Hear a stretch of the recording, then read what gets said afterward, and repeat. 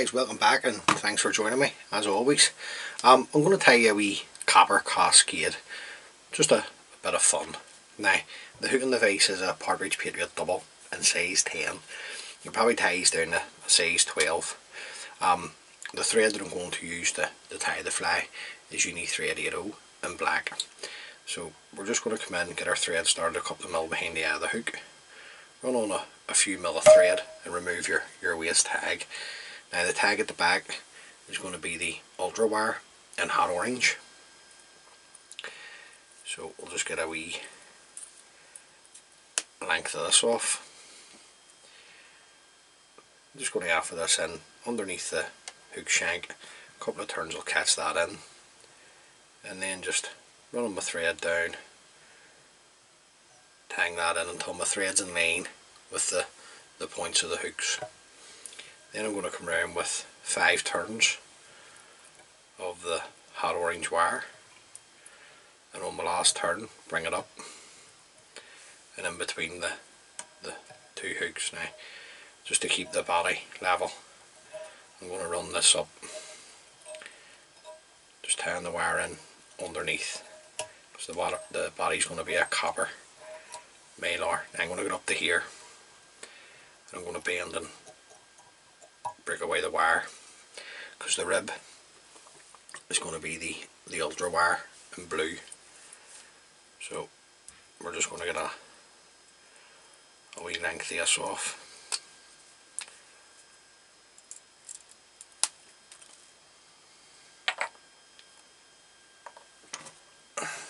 Just going to tie this in back in underneath, just the same way we did with the hot orange wire. And just bring it in underneath and run your thread back down, tying this in. Now what you could do, you could just use the hot orange wire or even a copper wire for the rib. It's up to you. The tail is going to be a grey squirrel tail dyed orange. Now, just going to bring enough out just to create a tail. Just trim this. Always trim it close to the right to the bone of the tail, and then you can always get in and get the length the whole way up. Now the length of the tail is entirely up to you. Just with it being squirrel, I'm just going to have it around about a length and a half of the hook over the back. Come in with a couple of tight turns just to catch this in. Then I'm going to come in and lift the excess, just take this away in a bit of a tapered cut, just for the wing at the front. Just try and get the wing to sit as low as you can. Now see if your wing doesn't sit low, don't worry, because once it had a swim that'll bring it down. Now I'm going to put some flesh into the tail, and this is just 2 strands of copper Krystal flesh. So just come around with a turn, another turn to hold. I'm going to fold the excess back, a couple of turns over the top, and then come in and trim away the excess. And then I'm just going to moisten that because we need that for the wing. Now just a wee bit too long, so I'm just going to come in and trim away a wee bit of the copper flesh.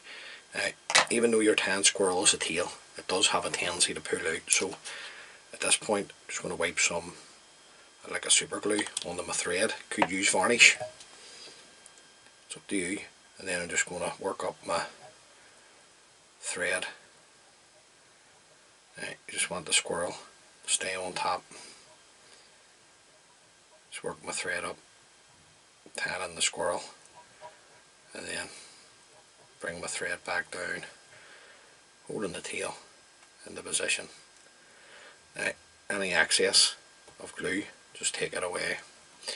The body is going to be the uni mylar, copper and blue, and we're going to use the copper side. So these dual tinsels are really good value for money, so I do like them. So we're just going to trim a length the other way. Now we want the copper side, so we're going to tie it in with the blue side, facing me, and then I'm going to run my thread up, just taking a bit of care not to create any lumps and bumps, but if you do, don't worry, it's not the end of the world. Just bring it up to there. Then we're going to come around with our tinsel, just making sure we get a nice clean turn going excuse me, at the back of the hook, and then you just want overlapping turns of the tinsel up the body. Now for a wee bit more longevity, you can put on some super glue and then wind up your mylar over that. Then I'm going to come in and trim away the excess. Then we're going to come up with our blue wire, and I'm looking 4 turns of the blue wire up the body to there. Follow this around with my thread, a couple of tight turns to secure in the wire, then we can bend and break away the wire. Now we're not looking too bad. The wing, grey squirrel tail dyed black. We drop off here in the stacker, just like the stack of the wing. Now you can have the wing as long and short as you like, but I'm just going to have mine just sort of way the tips coming past the bends of the hooks. Just going to hold this on top, and the reason why I'm tying it in like this, usually trim it and cut it away, but with enough room to work with up here at the front. So just come in, lift up your squirrel, nice pair of sharp scissors here guys to help you trim the hair away. Same again, just going to come in like a super glue onto the thread and bring my thread down over the cut ends. Just stops the squirrel from pulling out.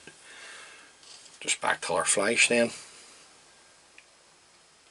our 2 strands of copper Krystal flash.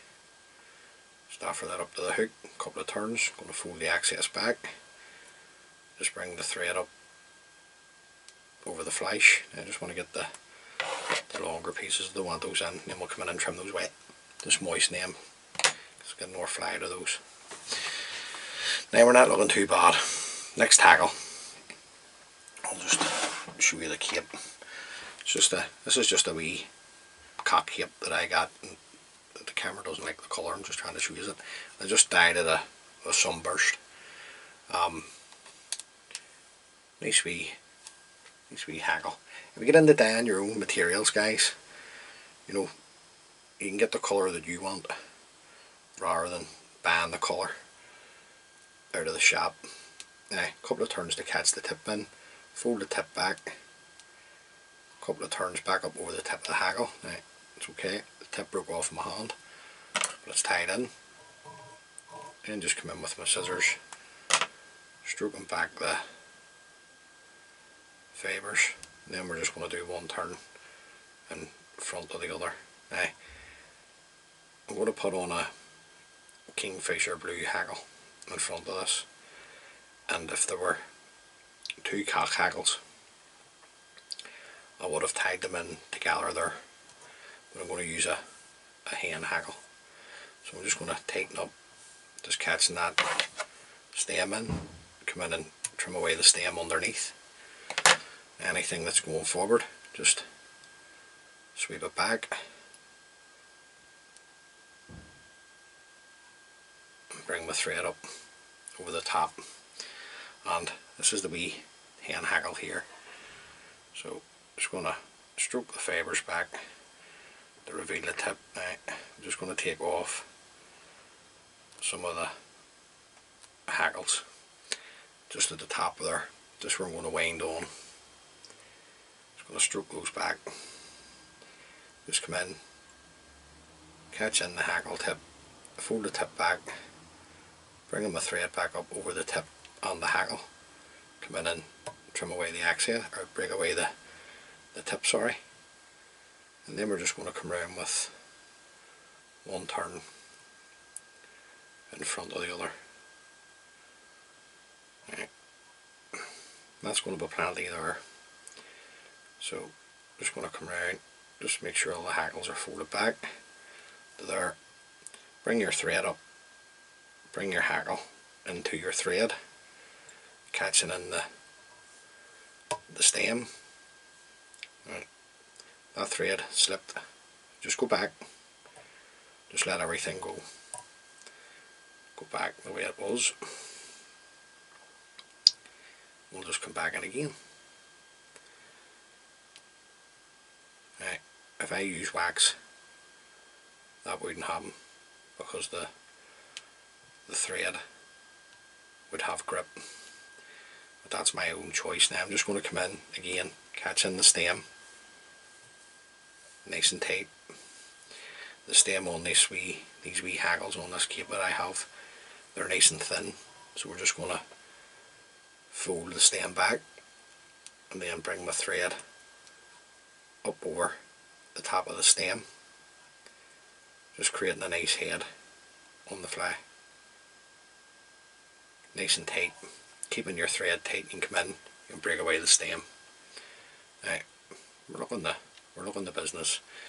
Now the Cascade, you have a choice to make here. The Cascade doesn't have jungle cock on it, so what I'm going to do is I'm just going to leave it like this. I have 2 jungle cock eyes there prepared, and what I'll do is I'll just, don't act like that'll do, we'll knock them on for the sake of it. I've already took them off the cape. I'm just mindful, guys, that not everybody, you know, has the means to buy jungle cock, and I want people to excuse me, to take up fly time. I'm not trying to put them off it. So I've got these 2 eyes here, so we'll just offer these up just while we're here. We'll just come in with a couple of turns, just see how we're sitting. Right. Happy enough with that. Just going to check the length. This one here is just a wee bit long. I'm just going to put it in. Okay, happy enough with that. I'm going to take another couple of tight turns. I'm going to fold these wee stems back and then just tie up over the top of the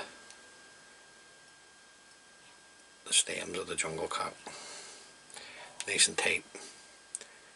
Come in and locate these wee stems. Be fiddly. These wee jungle cock eyes. Just take your time. Break away the stems. Just get my whip finishing tool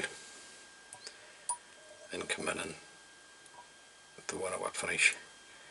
Yeah, like I say, guys, I'm mindful, you know, not everybody can afford them just because of simply the price of them.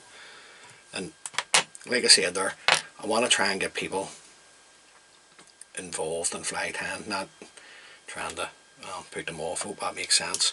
Now I'm just going to come in with a wee drop of super glue just onto the head. Don't want this going anywhere else.